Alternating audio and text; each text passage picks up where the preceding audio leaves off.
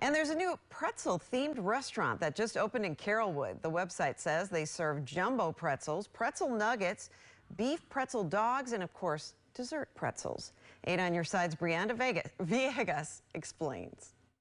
Okay, I'm not sure if you all have ever heard of a stuffed pretzel sandwich. Oh my goodness, guys, look at this. So this is just one of the things on the menu here at the Pretzel Haus. So it's located in the Carrollwood community, and this is in the Grand Plaza. So here to tell us a little bit more about all this deliciousness is Nick. Hey. Oh my gosh, so we have so much here. And you were telling me that your family has been in the pretzel making business for like 10 years, but this started with your wife. Tell us about that. Yep. I had a business where I traveled a lot, and we had 4 young children, and she woke up one day and had this dream and said, I'm going to start making pretzels. We all thought she was crazy.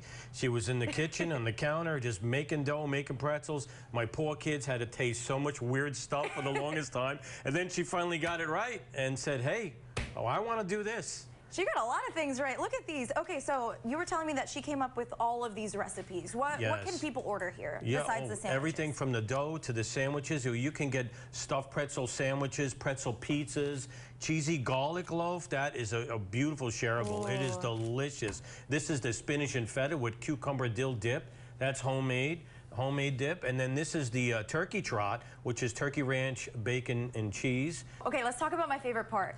You're putting a twist. You're putting a twist on dessert. What do we have here? Because these look amazing. All right, so we have the dark chocolate stuffed pretzel with a chocolate drizzle and a chocolate dip sauce. We have an apple pie stuffed with a caramel drizzle, caramel dip. We have a Nutella stuffed, little peanut butter dip on the side. And then, of course, a favorite, the cinnamon sugar nuggets with some cinnamon sugar icing on the side as a dip.